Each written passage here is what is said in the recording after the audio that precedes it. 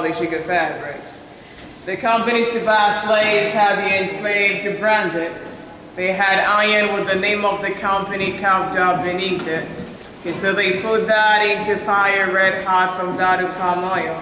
From that to male your chest, female your back or your arms will leave the symbol there. There were companies that preferred portion of the slave's ear cut for easy identification. Yet those were merciful enough would just demand a small chain to put around here for that same purpose.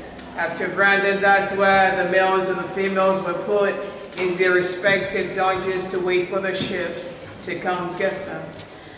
You should know that the enslaved Africans were sold to the highest bidders. Because we had companies here, one company can say, I'm giving 10 guns for a slave, 2 guns for 2 slaves. Okay, so out of the cacophony, the noise, then they chose to name this place Palava Hall.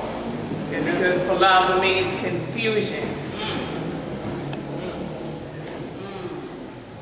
Yeah, some of the slaves companies we can make mention of Nestle Ghana, Barclays Bank, Liverpool football team, Manchester City, Manchester United.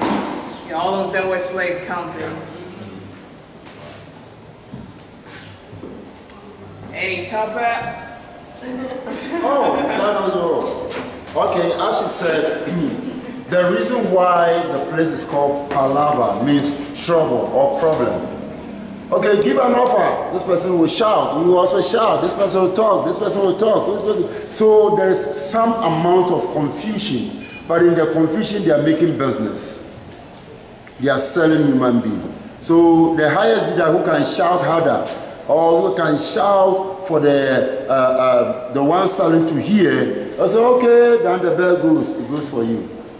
That is why the name Palava, meaning problem, chaos. Thank you.